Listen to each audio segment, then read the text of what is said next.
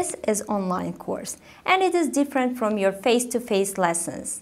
There are a lot of problems for you as a learner and for me as a teacher. As a learner, you cannot feel the lesson. You cannot touch anything. You don't have anything to read, or there are no tasks here. As a teacher, I cannot hear your voice. I cannot hear your questions. I don't know, are you watching attentively? Or I cannot evaluate your understanding. I cannot see your face. Are you interested in or not? Should I change my tone or style? There are lots of problems here. Welcome back to the Business English course by the Ministry of Public Education of the Republic of Uzbekistan for school students. And today our topic is problem-solving skills. For your information, this is second step lessons. If you missed first step lessons, please go back and learn from the beginning. Trust in me, you will learn a lot. In this video, we will discuss about the importance of problem-solving skills and easy steps to solve the problem by Dr. Richard Frienstra. Generally, problem-solving requires a person's ability to solve it successfully and quickly. To being a good problem solver, you have to work on your skills like listening, analytical thinking, critical thinking, and your ability to work in a team. Why listening skill? Generally, active listeners are great problem solvers because they can listen around them for gathering the information which is necessary to solve the problem successfully. For being a good problem solver, you have to work on your analytical thinking as well. Analytical thinkers can identify the logical cause of the problem and think about long-term effect and short-term effects. Also, the problem solvers need to be independent thinkers. It is important to be a team member because the best solutions need collaboration. So far, you learned what skills you should improve for being a good problem solver. And now, I want to share 4 easy steps to deal with problems by Dr. Richard Frienstra, educational psychologist. The first, identify. Develop is the second, and third, execute, and the last one is assess. These 4 steps can help you to deal with the problem easily and successfully. Again, I have life-related example. The first step is identify.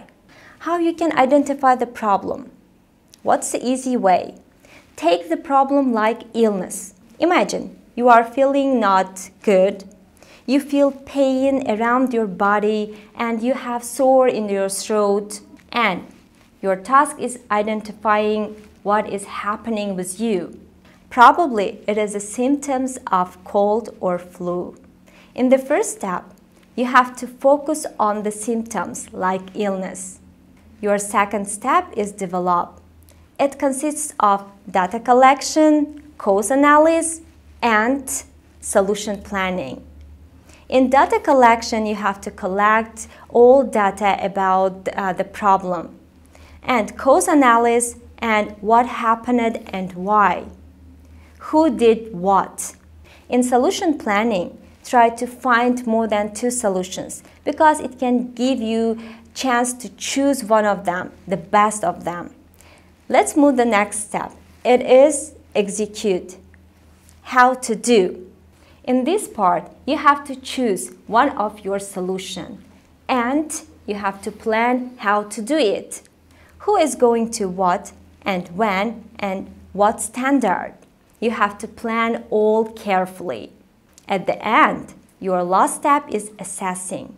How did it work? If you cannot solve the problem, come back to the second step because you had more than 2 solutions and you chose the wrong one. Try another one. Again, move to the third step and decide who is going to what, when, and what standard. These are very easy steps to deal with any problem. Moreover, we want to share 10 another easy steps that you can use while you are solving any problem and improve your problem solving skills. Number 1. Define the problem clearly. This is an outwardly simple but vital step. If you don't properly understand the problem, your solutions may be ineffective or fail entirely. To define the problem, you will have to ask questions and look at different angles. For example, is there one problem or actually several? Can you restate the problem in your own words? Number 2, state your objective. This is another means to reach the nature of the problem. What is that you want to achieve? What is that you want to discover?